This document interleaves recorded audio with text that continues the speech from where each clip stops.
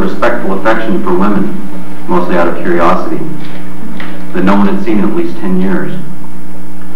A big house that had once been decorated in the style of what had once been garages had been completely obliterated, and even that neighborhood lifting its decay above the cotton eyesores. And now to join those names in the battle of tradition, a sort of obligation from the mayor, who fathered that woman without dispensation from the death for perpetuity.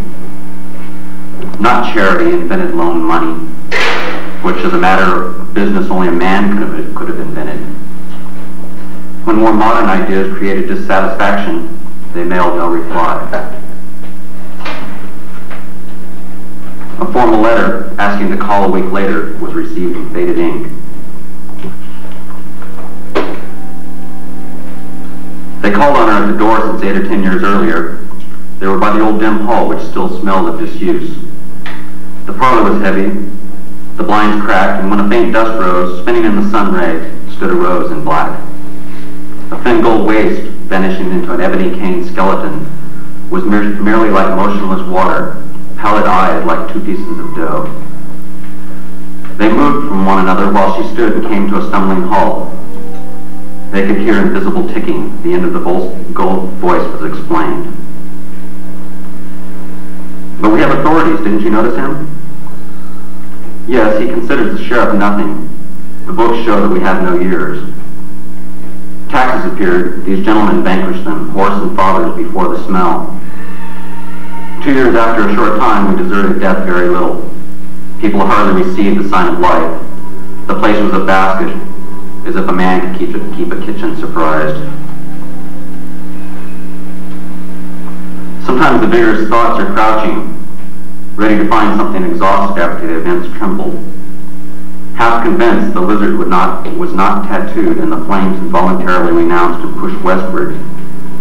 A picklock coming from the window with the gravity of death. Sweat broke violently with the realization of concrete yellow, revealing the thread in a distant spirit like wooden eyelids. At first, the blow was examined and distinguished an old man in the same compartment where it had sunk away, only to overturn another melancholy fury.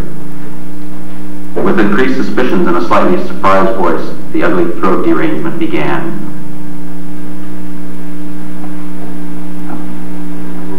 There was approximately a thoroughly black zenith of proof accumulating inside a peculiar brand of superstitions. The insensitive nations encountered mental torture like a rippling spring. Nothing else would put physical approximations in their crudest form and uniform surface. Reverberating in the same manner, that posture of suffering haunted his sleep. Strange shivering had just fallen off a slice of homemade premises where the sly smile and the obscene heart walked out of the stream of insufficient rose skins. Outside the intervening yard, the casual adventurer, flushed like significant pieces of brutality, got partly from the mortal pigments in the crudest form.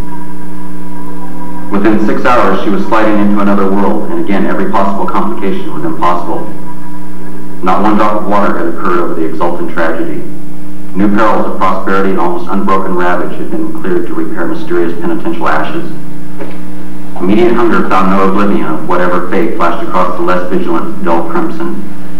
Without a boat hook and one forefinger, the river was flattened only to overturn foreign parts to come out of the rain.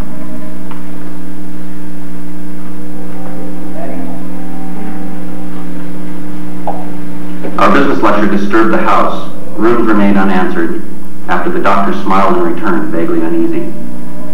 Some frightful purpose of the 4th day was high noon before the vain imaginings.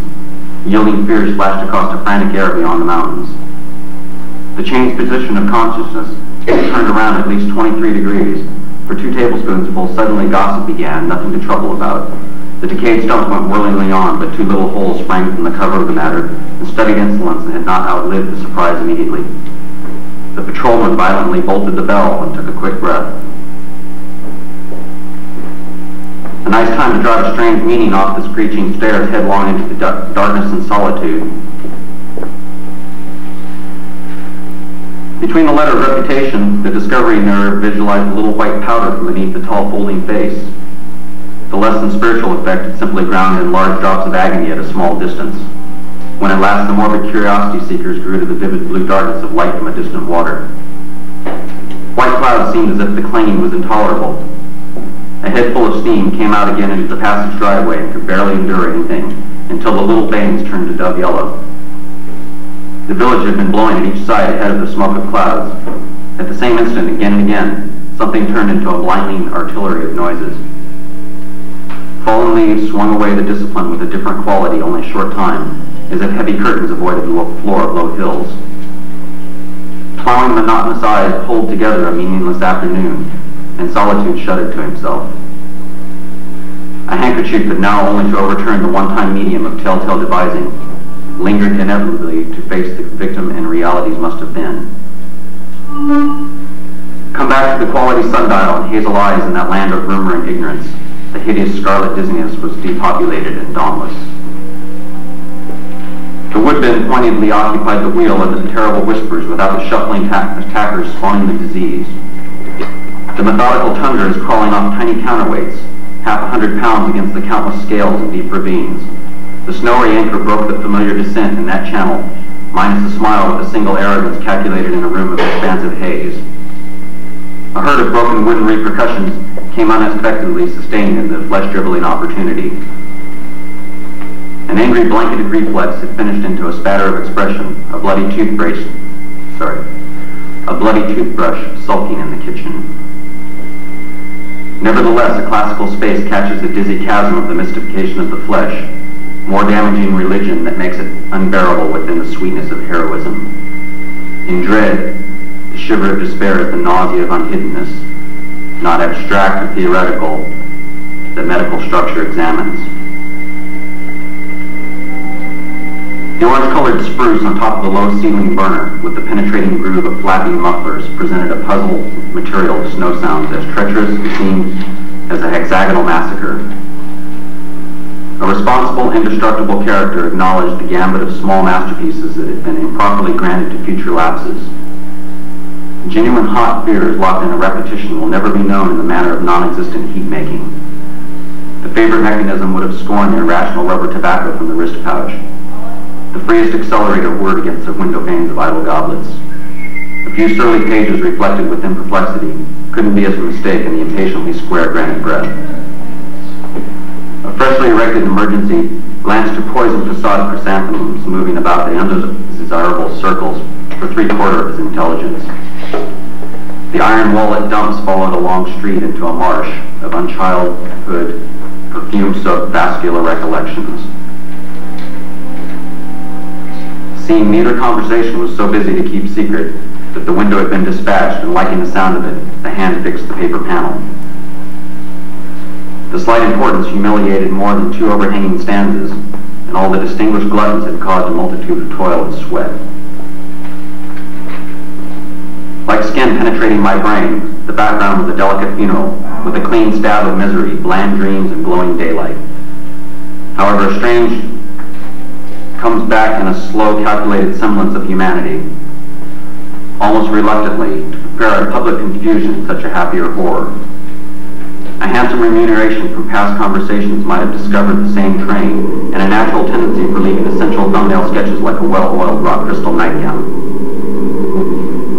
Through eyes strangely frightening by the slowness of obsolete weapons and tenement discourse, the picture usually was a wind tunnel, like amber snowstorm blossoms. The jangling pipe loads of all totals throttled in from the circumstances were now like matchsticks of blackened lips. Before shrinking beyond the distant surroundings, the distraught treadmill along the grapevine fence fell under the living wall, circled the careless orchard, and crept away upon the repulsive diamond of flawless purity.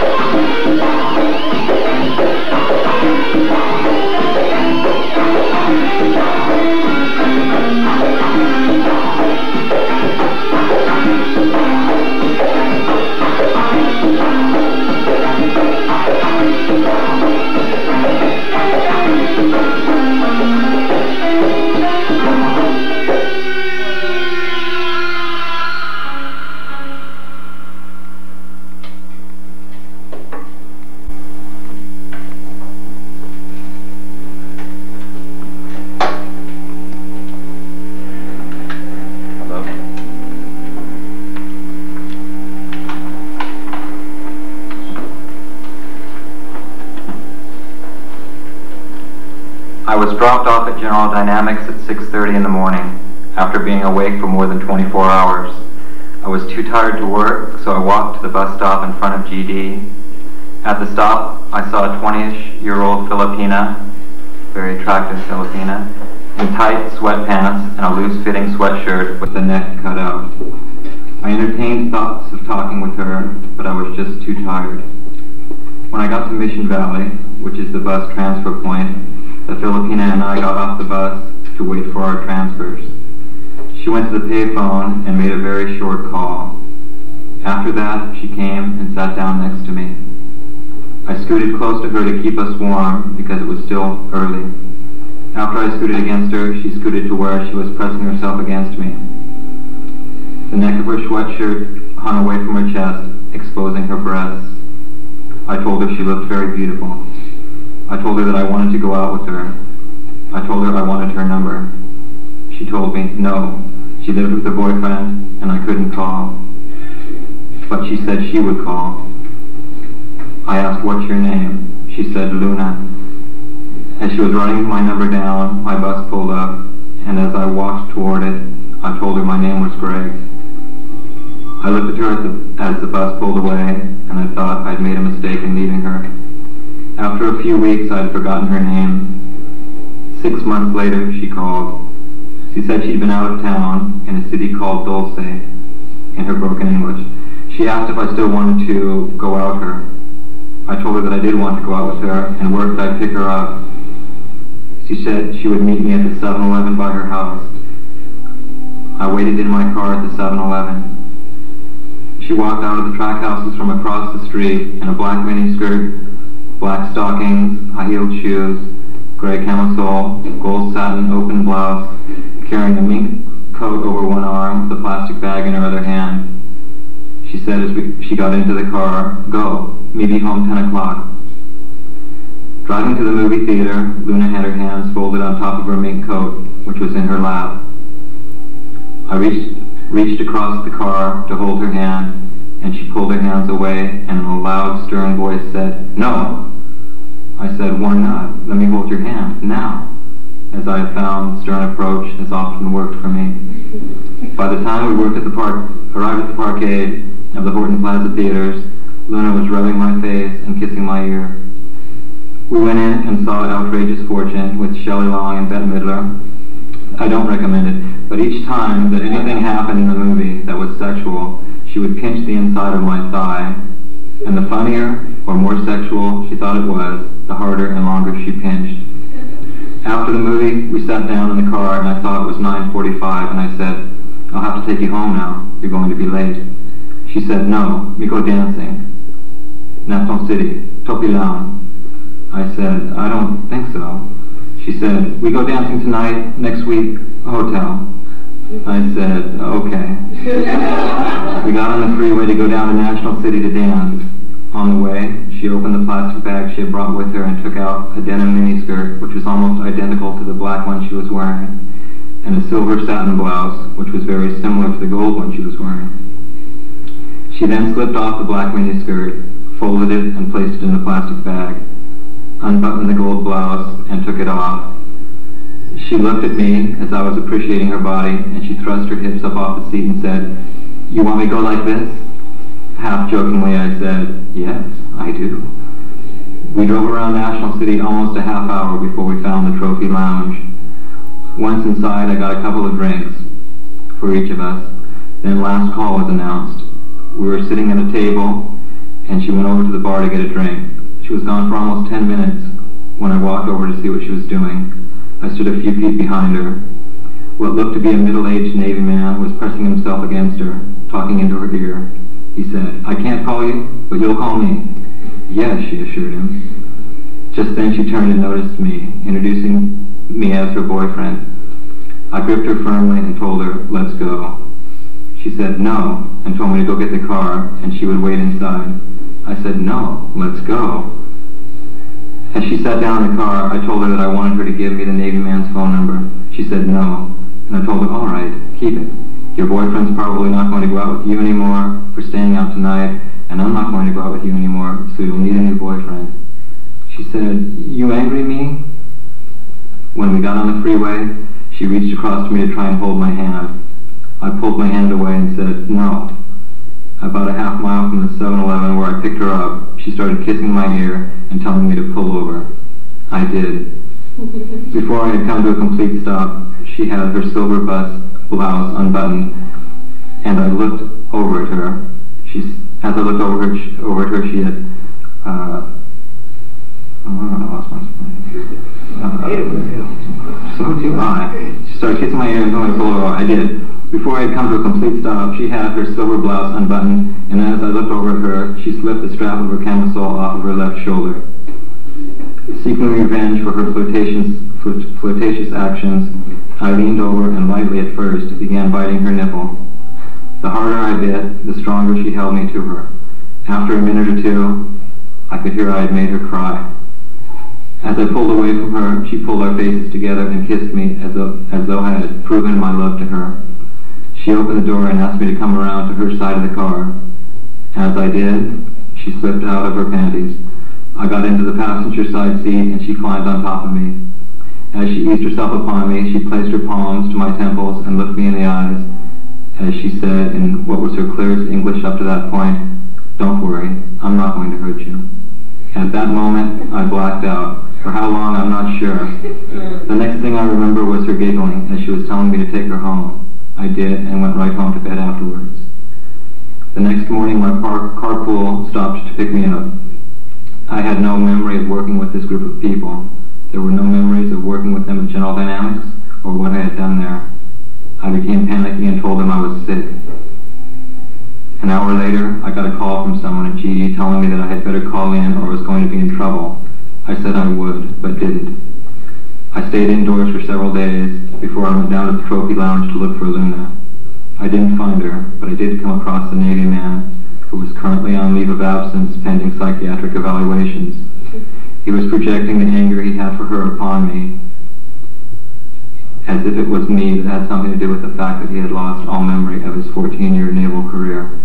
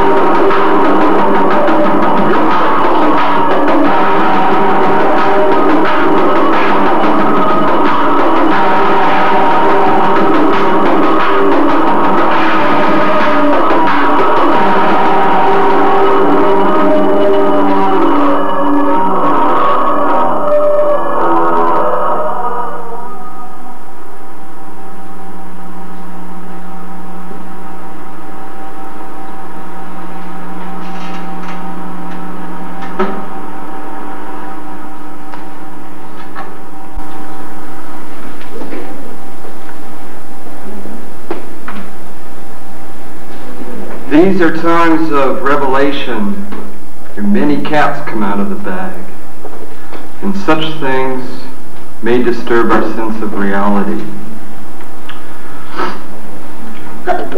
During the years following World War II, the government of the United States was confronted with a series of events which were changed beyond prediction, its future, with it the future of humanity.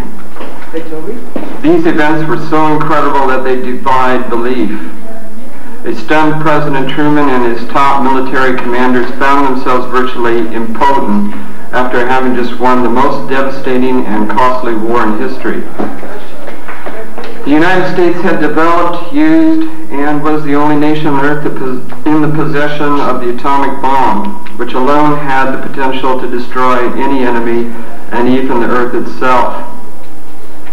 At that time, the United States had the best economy, the most advanced technology, the highest standard of living, exerted most of its influence, and fielded the largest and most powerful military forces in history. We can only imagine the confusion and concern when the informed elite of the United States government discovered that an alien spacecraft, piloted by insect-like beings from a totally incomprehensible culture, had crashed in the desert of New Mexico. Between January 1947 and December 1952, at least 16 crashed or downed alien craft, 65 alien bodies, 1 live alien were recovered. An additional alien craft had exploded and nothing was recovered from that incident. Of these incidents, 13 occurred within the borders of the United States, not including the craft which disintegrated in the air. Of these 13, 1 was in Arizona, 11 were in New Mexico, 1 was in Nevada. 3 occurred in foreign countries. Of those, 1 was in Norway, and the last 2 were in Mexico. Sightings of UFOs were so numerous that serious investigation and debunking of each report became possible, utilizing the existing intelligence assets. An alien craft was found on February 13th, 1948, on a mesa near Aztec, New Mexico. Another craft was located on March 25th, 1948, in Hart Canyon near Aztec, New Mexico.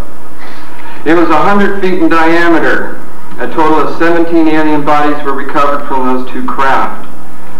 Of even greater significance was the discovery of a large number of human body parts stored within both of these vehicles. A demon had reared its ugly head, and paranoia quickly took hold of everyone then and in the know. The secret lid immediately became above top secret and was screwed right down tight. The security blanket was even tighter than had imposed upon the Manhattan Project, which is where they experimented in using Tesla's technology for a possible cloaking device. It was that thing where they took a ship and a crew of sailors and enacted some kind of technology, and it backfired, and many people perished. Some people think it was a myth project, but it's actually come out to be an actual thing that did happen. In the coming years, these events were to become the most closely guarded secrets in the history of the world. A special group of America's top scientists were organized under the name Project Sign in December of 1947 to study the phenomenon. The whole nasty business was contained within a shroud of secrecy. Project Sign evolved into Project Grudge in December of 1948. A low-level collection and disinformation project named Blue Book was formed under Grudge. 16 volumes were to come out of Grudge, including the controversial Grudge 13, which Bill Cooper, an ex-intelligence officer, along with Bill English, read and revealed to the public. Blue teams were put together to recover the crashed discs and dead or live aliens. Under Blue Team were later to evolve into Alpha teams under Project Pounce. During these early years, the United States Air Force and the Central Intelligence Agency exercised complete control over the alien secret. In fact, the CIA was formed by presidential executive order first as the Central Intelligence Group for the express purpose of dealing with alien presence. Later, the National Security Act was passed, establishing as the Central Intelligence Agency. The National Security Council was established to oversee the intelligence community and especially the alien endeavor. A series of National Security Council memos and executive orders removed the CIA from the sole task of gathering foreign intelligence and slowly but thoroughly legalized direct action in the form of covert activities at home and abroad. On December 9, 1947, Truman approved assurance of NSC-4 entitled Coordination of Foreign Intelligence Information Measures. At the urging of Secretaries Marshall, Forrestal, and Patterson, and the Director of the State Department's Policy Planning Staff, Keenan. The Foreign and Military Intelligence Book 1, final report of the Select Committee to study governmental operations with respect to intelligence activities, United States Senate, 94th Congress, Second Session, Report Number 94755, April 26, 1976, page 49, states, this directive empowered the Secretary of State to coordinate overseas information activities designed to counter communism. A top secret annex to NSC-4, which is NSC-4A, instructed the Director of Central Intelligence to undertake covert psychological activities in the pursuit of the aims set forth in NSC-4. The initial authority given the CIA to covert operations under NSC-4A did not establish formal procedures for either coordinating or approving these operations. It simply directed the DCI to undertake covert actions to ensure, through liaison with the state and defense, that the resulting operations were consistent with American policy. Later, NSC 10/1 and so forth were to supersede NSC 4 and 4A to expand covert abilities even further. The Office of Policy Coordination, OPC, was chartered to carry out an expanding program of covert activities. In the eyes of the intelligence community, no holds were barred. Under NSC 10-1, an executive coordination group was established to review but not approve covert project proposals. The NCG was secretly tasked to coordinate the alien projects. NSC 10-1 and 2 were interpreted to mean that no one at the top wanted to know about anything until it was over and successful. These actions established a buffer between the president and the information. It was intended that this further buffer serve as means for the president to deny knowledge if leaks divulged the true state of affairs. This buffer was used in later years for the purpose of effectively isolating the succeeding presidents of any knowledge of the alien presence other than the secret government and intelligence community wanted them to know. NSC 10/2 established a study panel which sat secretly and was made up of scientific minds of the day. The study further outlined the duties of the study panel. These NSC memos and secret executive orders set the stage for the creation of MJ-12 only 4 years later, which was actually to become Majesty 12, which is the correction that's been made recently due to recent intelligence reports. Secretary of Defense James Forrestal began to object to the secrecy. He was a very idealistic and religious man who believed that the public should be told. When he began to talk to leaders of the opposition party and leaders of Congress about the alien problem, he was asked to resign by Truman. He expressed his fears to many people and rightfully believed he was being watched. This was interpreted by those who were ignorant of the facts as paranoia. Forrestal later was said to have suffered a mental breakdown and was admitted to Bethesda Naval Hospital. In fact, it was feared that Forrestal would begin to talk again and he had to be isolated and discredited. Sometime in early morning of May 22nd, 1949, agents of the CIA tied a sheet around his neck, fastened the other end to a fixture in his room, and threw James Forrestal out the window. The sheet tore and he plummeted to his death. He became one of the first victims of the cover-up. The live alien that had been taken from the 1949 Roswell crash was named EBE.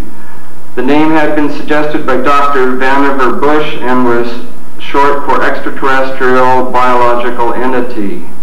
EBE had a tendency to lie, and for over a year would give only desired answer to questions asked. Those questions would have resulted in an undesirable answer when unanswered. At some point during the second year of captivity, he began to open up, and the information derived from EBE was startling to say the least. This compilation of his revelations became the foundation of what would later be called the Yellow Book. Photographs were taken of EBE, which, among others, were to be viewed later in Grudge 13.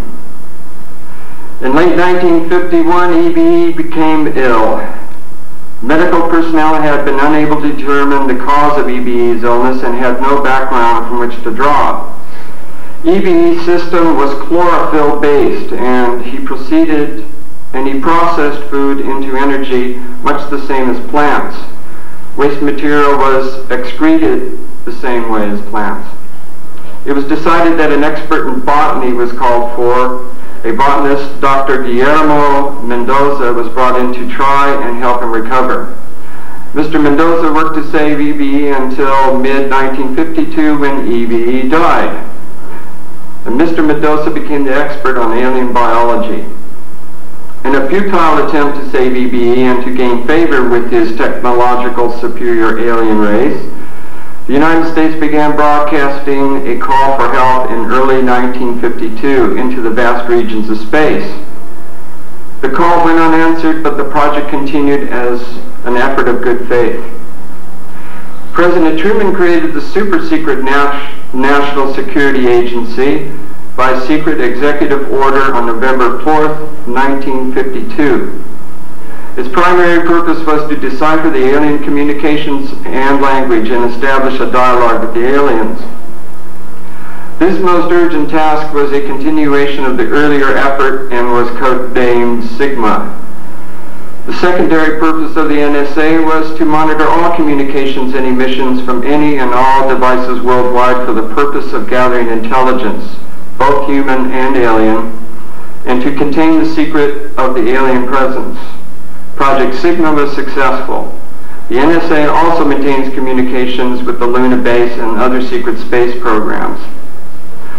The executive order, by the executive order, the NSA is exempt from all laws which do not specifically name the NSA in text of the law as being subject to that law.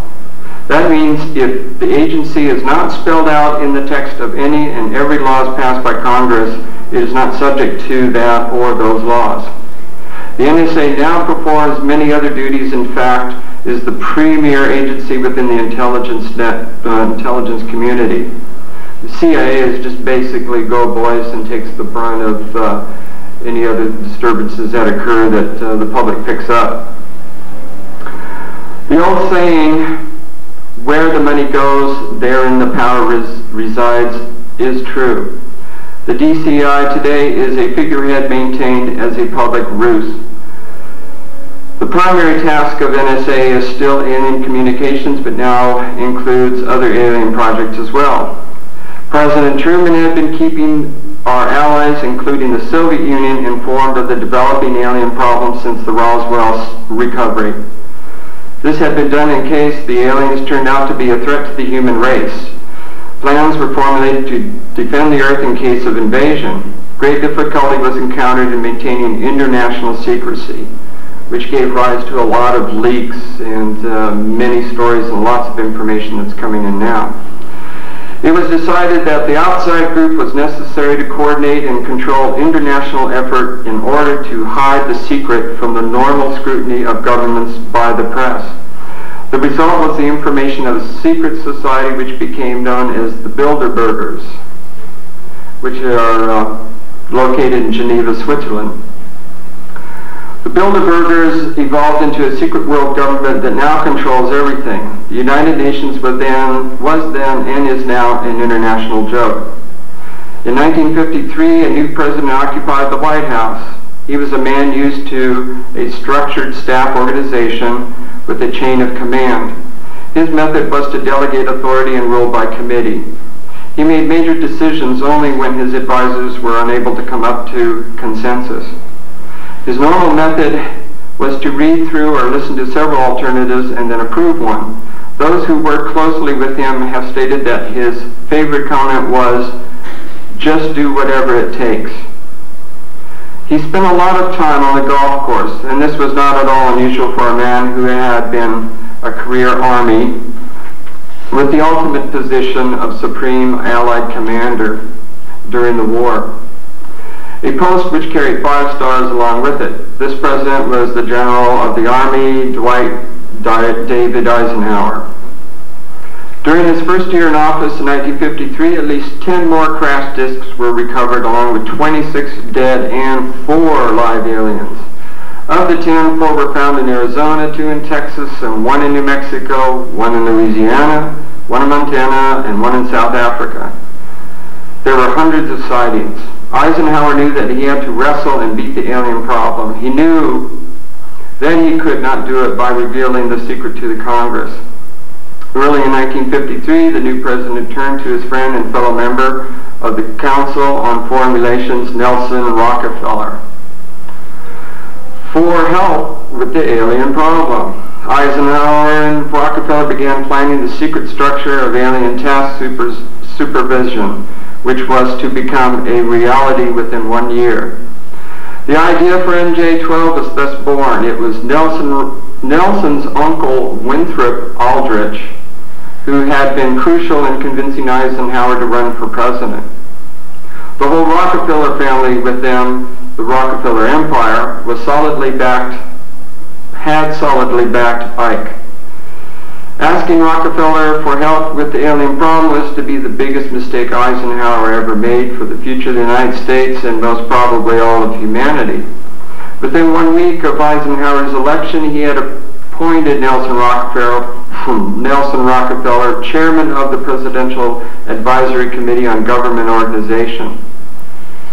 Rockefeller was responsible for planning the reorganization of the government. New Deal programs went into one single cabinet position called the Department of Health, Education, and Welfare. When the Congress approved of the new cabinet position in April of 1953, Nelson was named to the post of Undersecretary to Oveta Culp Hobby. In 1953, astronomers discovered large objects in space which were moving toward Earth. It was believed that they were asteroids. Later evidence proved that the objects could be only spaceships or some type of vehicle. Project Sigma intercepted the alien radio communications. When the objects reached the Earth, they took up a very high orbit around the equator. There were several huge ships, and their actual intent was unknown. Project Sigma and a new project, Plato, through radio communications using the computer binary language, was able to arrange a landing that resulted in face-to-face contact with alien beings from another planet. Project Plato was tasked with establishing diplomatic relations with this race of space aliens.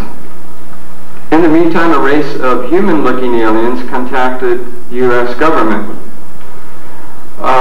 That's kind of another subject too, because other information tells us that the human form is, in most cases, very, very old, and due to our presence on this planet is part of their genetic engineering and development of this planet.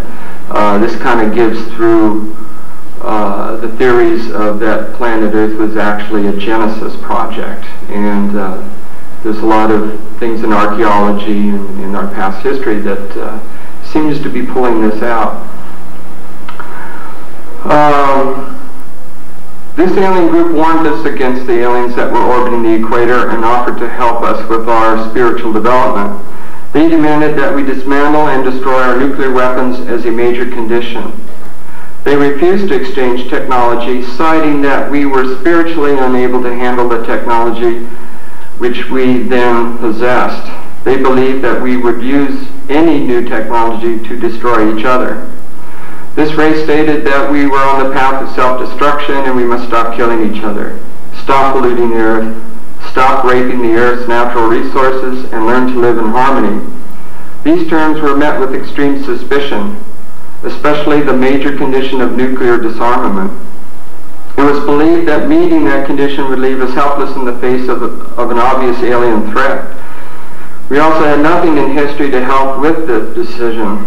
Nuclear disarmament was not considered to be within the best interest of the United States. The overtures were rejected. Later in 1954, the race of large-nosed gray aliens, it's just due to the color of their skin, which had been orbiting the Earth, landed at Holman Air Force Base. A basic agreement was reached. This race identified themselves as originating from the planet around the red star in the constellation of Orion, which we call Betelgeuse. They stated that their planet was dying and that some unknown future time they would no longer be able to survive there. This led to a second landing at Edwards Air Force Base. The historical event had been planned in advance and details of the treaty had been agreed upon. Eisenhower arranged to be in Palm Springs on vacation. On the appointment day, the president was spirited away to the base and the excuse was given to the press that he was visiting a dentist. President Eisenhower met with the aliens and a formal treaty between the alien nation and the United States of America was signed. We then received our first alien ambassador from outer space. His name entitled was His Omnipotent Highness Krill, pronounced Krill. In the American tradition of disdain for royal titles, he was secretly called Original Hostage Krill. You should know that the alien flag is known as the trilateral insignia. It is displayed on their craft and worn on their uniforms. Both of these landings and the second meeting were filmed. The films exist today. The treaty stated the aliens would not interfere in our affairs and we would not interfere in theirs. We would keep their presence on Earth a secret. They would furnish us with advanced technology and would help us with our technological development. They would not make any treaty with any other other Earth nation, which they did anyway with the Soviets. They could abduct humans on a limited and periodic basis for the purpose of medical examination and monitoring our development with the stipulation that the humans would not be harmed. This would be returned to their point of abduction and the humans would have no memory of the event, and that the alien nation would furnish MJ-12 with a list of all human contacts and abductees on a regular scheduled basis. It was agreed that each nation would receive the ambassador of the other for as long as the treaty remained in force. It was further agreed that the alien nation and the United States would exchange 16 personnel each to the other with the purpose of learning from the other. The alien guests would remain on Earth and the human guests would travel to the alien point of origin for a specified period of time, then return, at which point a reverse exchange would be made. It was also agreed that the bases would be constructed underground for the use of alienation, and the two bases would be constructed for the joint use of the alien nation and the United States. Exchange of technology would take place in the jointly occupied bases. These alien bases would be constructed under Indian reservations in the four corners of Utah, Colorado, New Mexico, and Arizona. And one would be constructed in Nevada, which is Groom Lake. This area is known as S4 and located approximately 7 miles south of the western border of Area 51, known as Dreamland. All alien areas are under complete control of the Naval Department and all personnel who work in these complexes received their checks from the Navy. Construction of the bases began immediately, but progress was slow until large amounts of money were made available in 1957. Work continued on the Yellow Book. Project Red Light was formed, and experimentation in test flying alien craft was begun in earnest. A super top secret facility was built at Groom Lake, Nevada, in the midst of the weapons test range.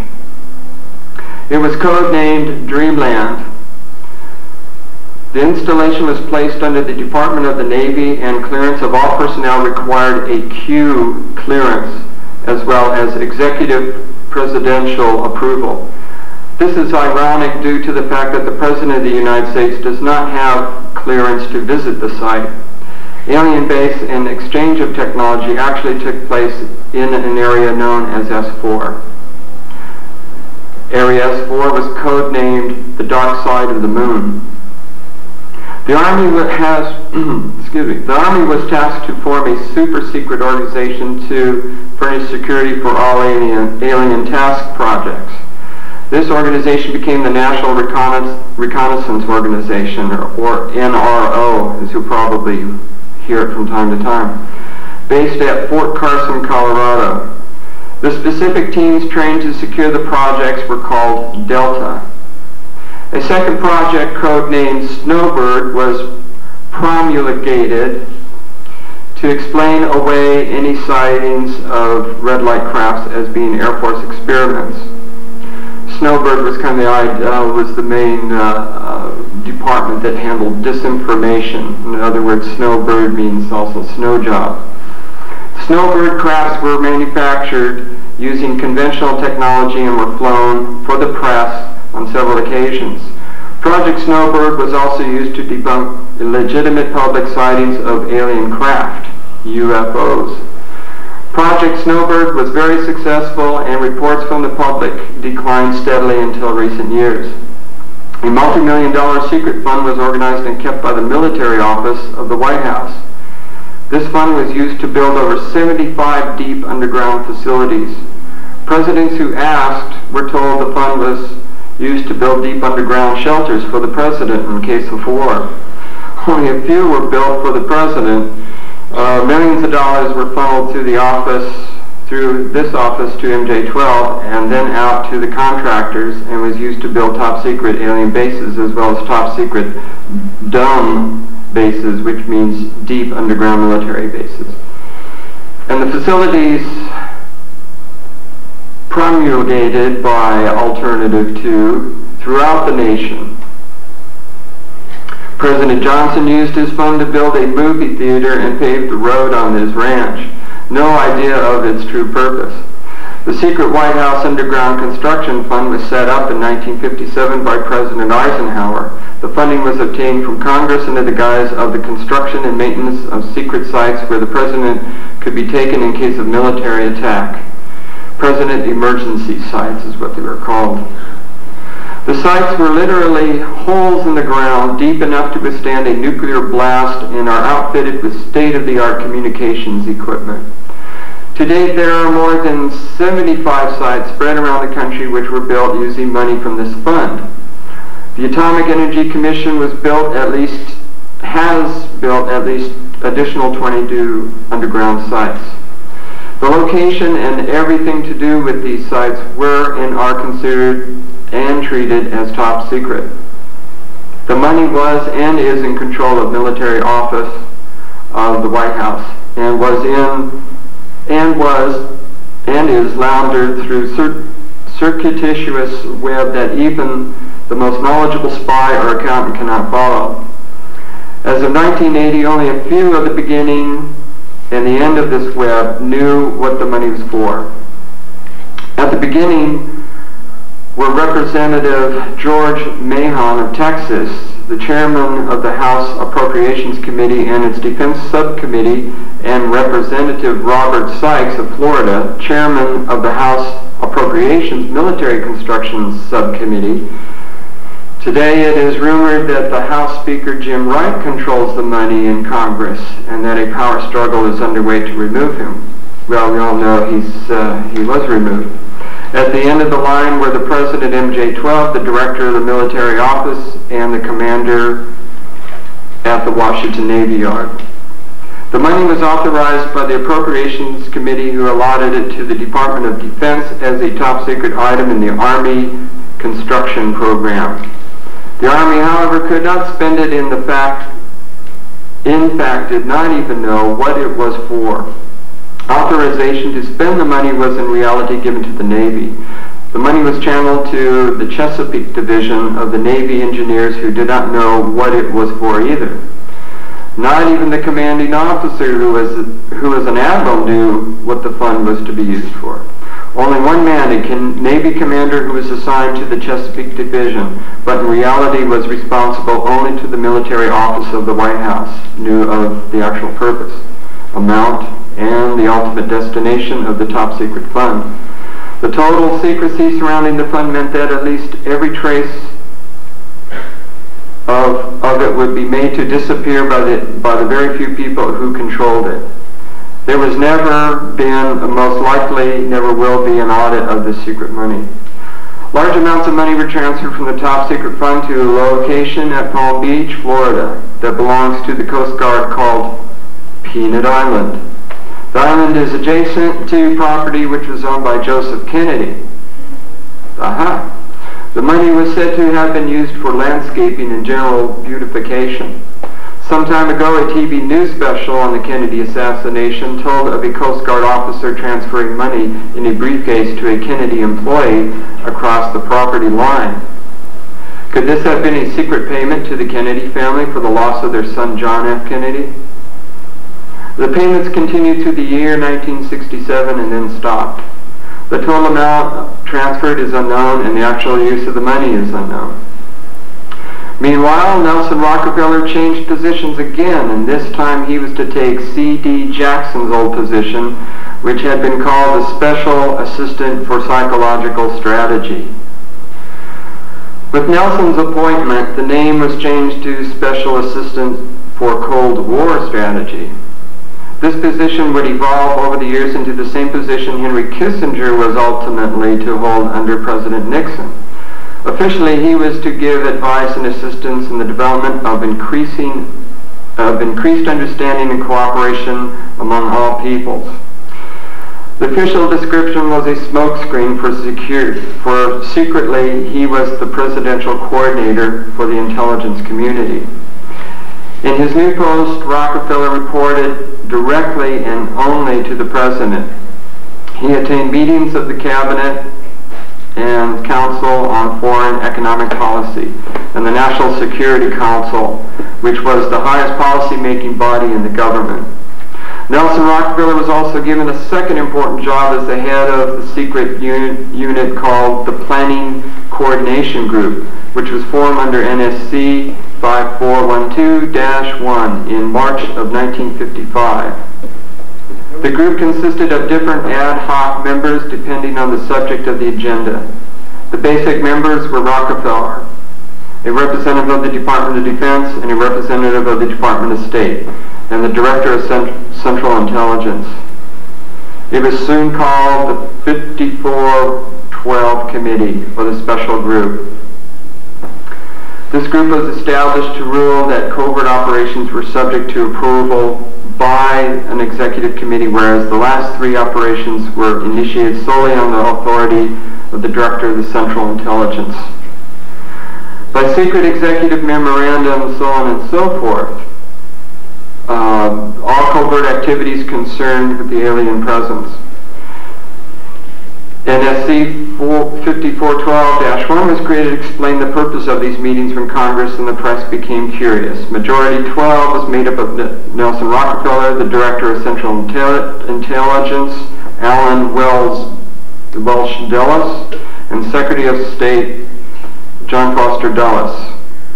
The Secretary of Defense, Charles E. Wilson, the Chairman of Joint Chiefs of Staff, Admiral Arthur W. Radford, and the Director of the Federal Bureau of Investigation, J. Edgar Hoover, and 6 men from the Executive Committee of the Council on Foreign Relations, known as the Wise Men. These men were all members of a secret society of scholars that called themselves the Jason Society, or the Jason Scholars, who recruited their members from the Skull and Bones and Scroll and Key societies at Harvard and Yale, which George Bush belonged to. The wise men were key members of the Council on Foreign Relations. There were 12 members, including the 6 from the government positions, plus majority 12. This group was made up over the years of top officers and directors of the Council on Foreign Relations and later the Trilateral Commission. Gordon Dean, George Bush, Brzezinski were among them. The most important and influential of the wise men who served on MJ-12 were John McCloy, Robert Lovett, Averell Harriman, Charles Bolin, George Kennan, and Dean Acheson. Their policies were to last well into the decade of the 70s. It is significant that the President Eisenhower, as well as the first 6 MJ-12 members from the government, were also members of the Council of Foreign Relations. Through researchers, we'll soon discover that not all the wise men attended Harvard or Yale, and not all of them were chosen for Skull and Bones or Scroll and Key membership during those college years. You will be able to quickly clear up this mystery by obtaining the book The Wise Men by Walter Isaacson and Evan Thomas, published by Simon & Schuster, New York. Under illustration number 9 in the center of the book, you will find the caption, Lovett with the Yale unit, above from far right and on the beach. His intuition into Skull and Bones came at an air base near Dunkirk. I have found that members were chosen on an ongoing basis by invitation based upon merit college posts, and was not confined only to Harvard or Yale attendees. A chosen few later initiated into the Jason Society, which are all members of the Council on Foreign Relations and at the time were known as the Eastern Establishment. This should give you a clue as the far-reaching and serious nature of the most secret college societies. The Jason Society is alive and well today, but now includes members of the Trilateral Commission as well. The Trilaterals exist secretly several years before 1973. The name of the Trilateral Commission was taken from the alien flag known as the Trilateral Insignia. Majority 12 was to survive right up to the present day. Under Eisenhower and Kennedy, it was erroneously called the 5412 Committee, or more secretly, the Special Group. In the Johnson administration, it had become the 303 Committee, because the name 5412 had been compromised in the book, The Secret Government. Actually, NSC 5412/1 was leaked to the author to hide the existence of NSC 5410. Under Nixon, Ford, and Carter, it was called the 40 Committee, and under Reagan, it became the PI 40 Committee. Over all those years, only the name changed. By 1955, it was obvious that the aliens had deceived Eisenhower and had broken the treaty. Mutilated humans were being found along with mutilated animals all across the United States. And a lot of the cover-ups are done by saying, well, it's Satanist cults and so on and so forth. And individual detectives who have looked into the strange circumstances of human mutilations tried to gain more information through the FBI and were told to back off. It was suspected that the aliens were not submitting a complete list of human contacts and abductees to the MJ-12, and it was suspected that not all abductees had been returned. The Soviet Union was suspected of interacting with them, and this proved to be true. It was learned that the aliens had been and were then manipulating masses of people through secret societies, witchcraft, magic, the occult, and religion. After several Air Force combat air engagements with alien craft, it also became apparent that our weapons were no match against them. In November 1955, NSC 5412-2 was issued and establishing a study committee to explore all factors which are involved in the making and implementing of foreign policy in the nuclear age. This was only a blanket of snow that covered the real subject of study, the alien question. By secret executive memorandum, the President Eisenhower had commissioned the study group to examine all the facts, evidence, lies, and deception and discover the truth about the alien question. NSC 5412-2 was only a cover that had become necessary when the press began inquiring as to the purpose of regular meetings of such important men. The first meetings began in 1954 and were called the Quantico meetings because they met at Quantico Marine Base. The study group was made up of 35 members of the Council on Foreign Relations, secret scholars known as the Jason Society, and Dr. Edward Teller was invited to participate. Also, Dr. Kissinger was chosen as group study director for the second 18 months beginning in November 1955. Nelson Rockefeller was a frequent visitor during the study.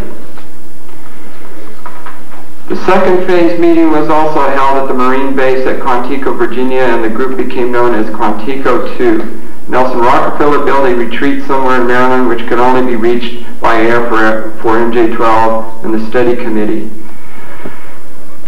They could meet away from public scrutiny. This meeting place was known to the code name Country Club. Complete living, eating, recreation, library, and meeting facilities existed at the location. The study group was publicly closed in later months of 1956, and Henry Kissinger published what was officially termed the results in 1957 as Nuclear Weapons and Foreign Policy by Henry A. Kissinger, published for Council on Foreign Relations by Harper Brothers, New York. In truth, the manuscript had already been 80% written while Kissinger was at Harvard. The study group continued veiled in secrecy.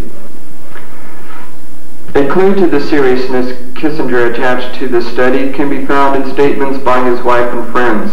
Many of them stated that Henry would leave home early each morning and return late each night without speaking to anyone or responding to anyone. It seemed as if he were in another world which had no room for anyone else. His statements were very revealing. Revelations of the alien presence and the actions during the study must have been a great shock. Henry Kissinger was definitely out of character during the time surrounding these meetings. He would never again be affected in this manner, no matter the seriousness of any subsequent event. On many occasions, he would work very late into the night after having already put in a full day. His behavior eventually led to divorce. A major finding of the alien study was that the public could not be told, as it was believed that this would most certainly lead to economic collapse of religious structure, and national panic which could lead into anarchy. Secrecy thus continued. An offshoot of this finding was that if the public could not be told, then the Congress could not be told, thus funding for the projects and research would have to be coming from outside the government. In the meantime, money was to be obtained from the military budget and from CIA confidential non-appropriated funds. Another major finding was that the aliens were using humans and animals for a source of glandular secretions, enzymes, hormonal secretions, blood in a horrific genetic experiments. The aliens explained these actions are necessary to their survival. They stated that their genetic structure had deteriorated and that they were no longer able to reproduce. They stated if they were unable to improve their genetic structure, their race would soon cease to exist. We looked upon their explanations with extreme suspicion. Since our weapons were literally useless against the aliens, MJ-12 decided to continue friendly diplomatic relations with them until such a time as we were able to develop a technology which would then enable us to challenge them on a military basis. Overtures would have to be made to the Soviet Union and the other nations to join forces for the survival of humanity. This is the reason why everything got so nice and warm and cozy with the Soviet Union. In the meantime, plans were developed to research and construct two weapon systems using conventional and nuclear technology, which would hopefully bring us to parity. The results of the research were projects Joshua and Excalibur. Joshua was a weapon captured from the Germans which at the time was capable of shattering 4-inch thick armor plate at a range of 2 miles using low-aimed, low-frequency sound waves. And it was believed that this weapon could be effective against the alien craft and beam weapons. Excalibur was a weapon carried by a missile not to exceed 30,000 feet and not to deviate from the designated target more than 50 meters. And it would penetrate 1,000 meters of tough, hard, packed soil, which that is found in New Mexico. It would carry a 1 megaton warhead and was intended for use in destroying the aliens in their underground bases. Joshua was developed successfully but never used to my knowledge. Excalibur was not pushed until recent years, and now there is an unprecedented effort to develop this weapon. This is being developed in Los Angeles, and it's not known exactly where. The events at Fatima in the early part of the century were scrutinized. On suspicion that it was an alien manipulation, as you know, there was a group of children that had a religious experience which they felt was, Mother Mary coming down and giving them some kind of spiritual message. It turned out to be something other than that. On suspicion that it was an alien manipulation, an intelligence operation was put into motion to penetrate the secrecy surrounding the event.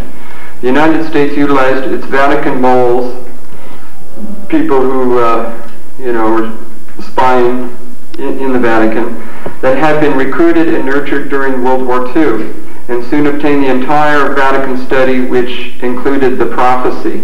This prophecy stated that if man did not turn from evil and place himself at the feet of Christ, the planet would self-destruct and the events described in the book of Revelations would indeed come to pass.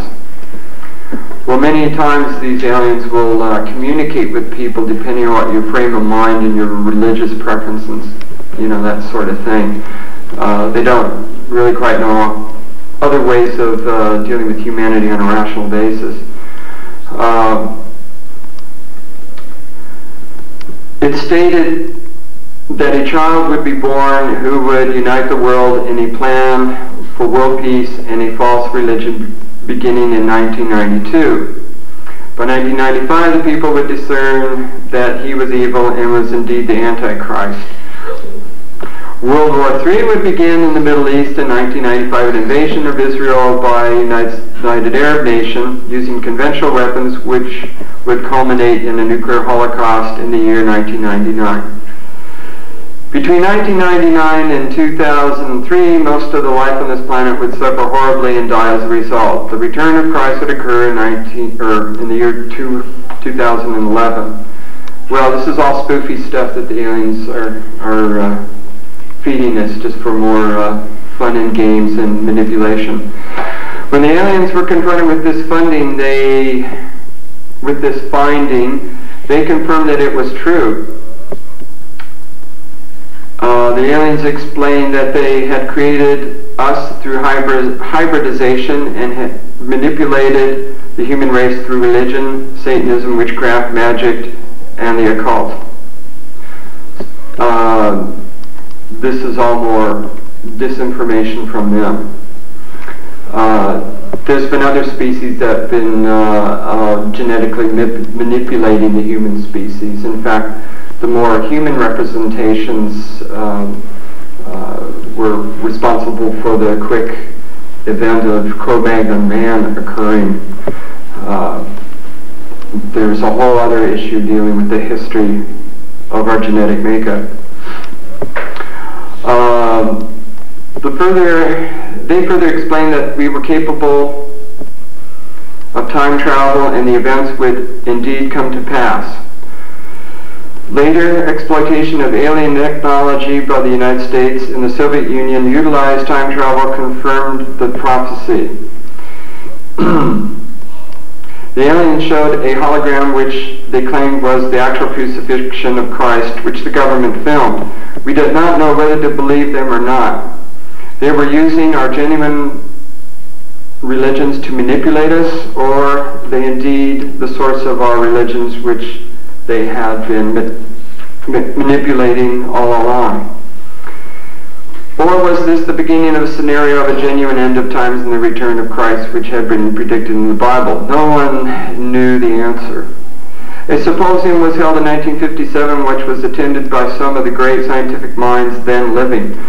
They reached the conclusion that by or shortly after the year 2000, the planet would self-destruct due to increased population and man's exploitation of the environment without any help from God or aliens. By secret executive order of President Eisenhower, the Jason scholars were ordered to study this scenario and make recommendations from their findings. The Jason Society confirmed the finding of the scientists and made 3 recommendations called Alternatives 1, 2, and 3. Alternative 1 was to use nuclear devices to blast holes in the stratosphere from which heat and pollution would escape into space. Great idea, huh? Change the human cultures from that of exploitation into cultures of environmental protection. Of the 3, this was decided to be the least likely to succeed due to the inherent nature of man and the additional damage the nuclear explosions would themselves create. Alternative 2 was to build a vast network of underground cities and tunnels in which a select representation of all cultures and occupations would survive and carry on the human race. The rest of humanity would be left to fend for themselves on the surface of the planet.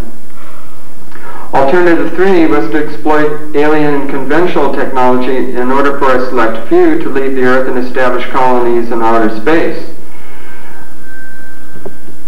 I am not able to either confirm or deny the existence of batch consignments of human slaves, which would be used for the manual labor and effort as part of the plan.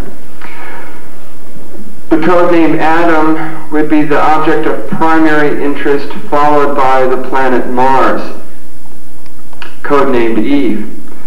As a delaying action, all 3 alternatives included birth control, sterilization, and the introduction of deadly microbes to control or slow the growth of Earth's population, which gets into a project that Haig and Kissinger put together called Global 2000, which is a plan to lessen the world population by 2 billion people by the year 2000. More information will be coming out on that. AIDS is only one result of these plans. There are others. It was decided, since the population must be reduced and controlled, that it would be in the best interest of the human race to rid ourselves of undesirable elements of our society. The joint U.S. and Soviet leadership dismissed Alternative 1, but ordered work to begin on Alternative 2 and 3 virtually at the same time. In 1959, the RAND Corporation, you'll hear a lot from them occasionally. A few months ago, they came up with a little story that they'll soon have control of antimatter and be able to develop some kind of type of propulsion systems. We all kind of wonder where that really comes from. In the symposium report, machines are pictured and described in which they bore a tunnel 45 feet in diameter and at the rate of 5 feet per hour.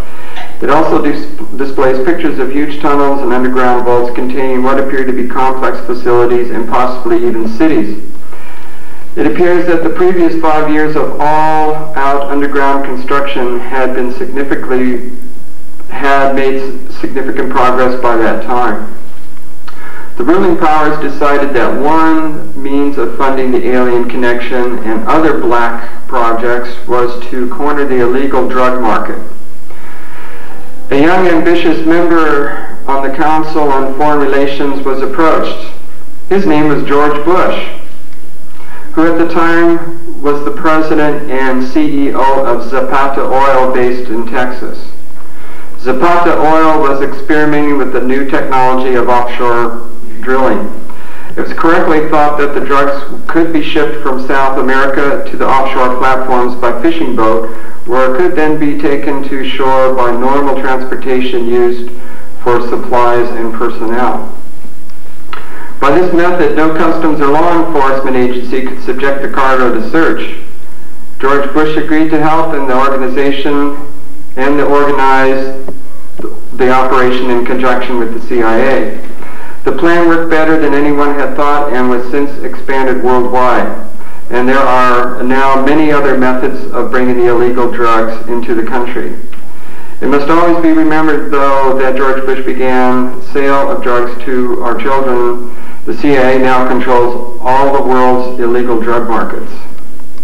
The official space program was boosted by President Kennedy in his inaugural address when he mandated that the United States put a man on the moon before the end of the decade. Although innocent in its conception, this mandate enabled those in charge to funnel vast amounts of money into the black projects and conceal the real space program from the American people.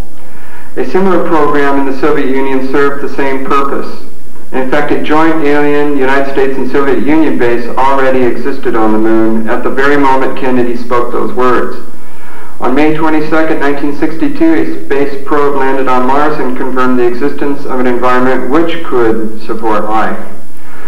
Not long afterward, the construction of a colony on the planet Mars began in earnest. Today, cities exist on Mars populated by specially select people from different cultures and occupations, taken from all over the Earth. A public charade of antagonism between the Soviet Union and the United States has been maintained over all these years in order to fund projects in the name of national defense, when in fact we are the closest allies. At some point, President Kennedy discovered portions of the truth concerning the drugs and the aliens. He issued an ultimatum in 1963 to MJ-12. President Kennedy assured them that if he did not clean up the drug problem, he would. He informed MJ-12 that he intended to reveal the presence of aliens to the American people within the following year, and ordered a plan developed to implement his decision. President Kennedy was not a member of the Council on Foreign Relations and knew nothing of Alternative 2 or 3. Internationally, the operations were supervised by an executive committee known as the Policy Committee. In the United States, they were supervised by MJ-12 and the Soviet Union by its sister organization. President Kennedy's decision struck fear into the hearts of those in charge. His assassination was ordered by the Policy Committee, and order was carried out by the agents of MJ-12 in Dallas. President Kennedy was murdered by the Secret Service agent who drove his car in the motorcade, and the act is plainly visible in the film. Watch the driver and not Kennedy when you view the film. All of the witnesses who were close enough to the car to see William Greer shoot Kennedy, and there was also a specific type of high-powered rifle and a special type of projectile in it that also came from the knoll, or the hill. Back again. All the witnesses who were close enough to the car to see William Greer shoot Kennedy were themselves all murdered within 2 years of the event. The Warren Commission was a farce, and the Council and the Foreign Relations members made up the majority of its panel. They succeeded in snowing the American people, and many other patriots who attempted to reveal the alien secret may also have been murdered throughout the intervening years. During the era of the United States, initial space exploration and moon landings was accompanied by alien craft. The moon base dubbed Luna was sighted and filmed by the Apollo astronauts. Domes, spires, tall round structures which looked like silos, huge T-shaped mining vehicles which left stitch marks like tracks in the lunar surface, and extremely large as well as small alien craft appeared in the photographs. It is a joint United States, Russian, and alien bases. They were ordered forced to remain silent or to suffer extreme penalty of death in the term of expediency. One astronaut actually did talk to the British producers, and the TV program exposed Alternative 3.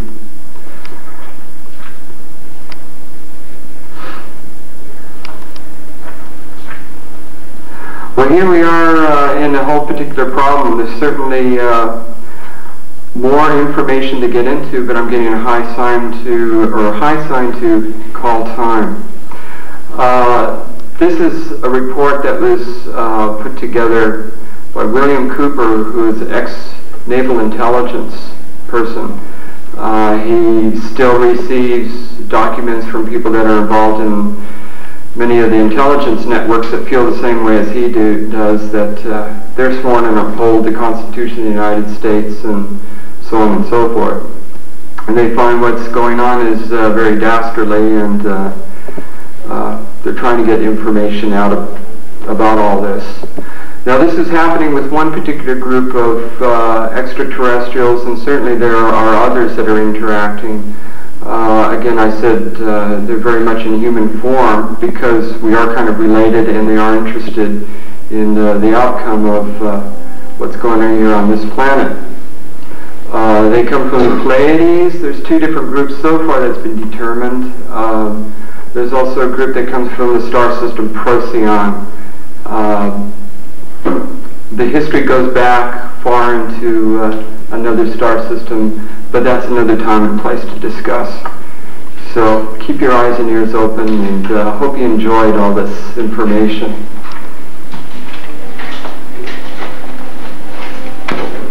Any questions? Why did Jack Hill get murdered? Well, that would have caused a problem. It would have been exposed a little bit more. She saw what was happening. That's why she started to go off the back of the car. She thought she was going to be next.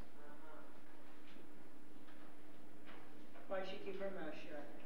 She would have been terminated if she would have said something. She was pretty well aware of the games and so forth.